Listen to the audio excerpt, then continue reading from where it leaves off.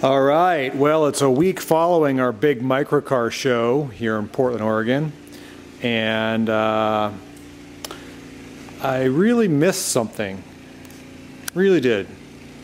It's kind of a gremlin in a sense.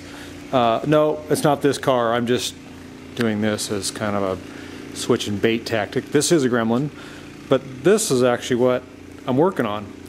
This is my 1969 Subaru 360. I call it the Speedracer. It's powered by a 4G63 Mitsubishi 2-liter engine.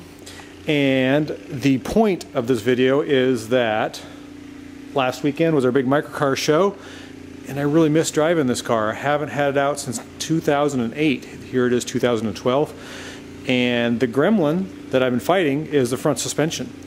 You can see here, I've got it mocked up, but today I decided I'm just going to do it. I've been thinking about it forever. I'm just not getting around to it.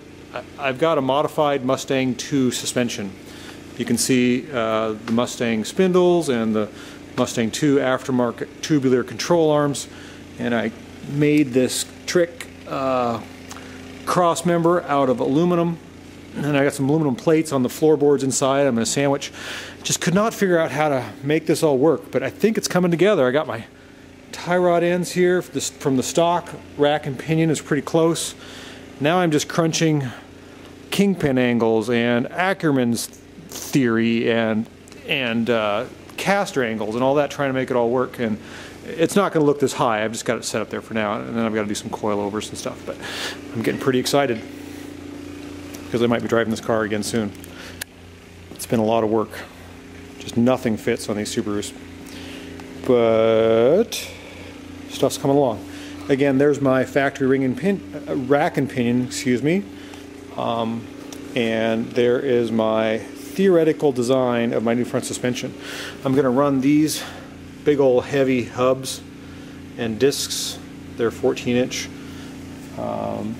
drilled and slotted, because the last time I drove this car, it couldn't stop, and it was really scary. So I'll give you one more peek at the rear here. I'm going to do some work on the rear suspension now that I got the back off too. I need to make some new control arms up here or down here.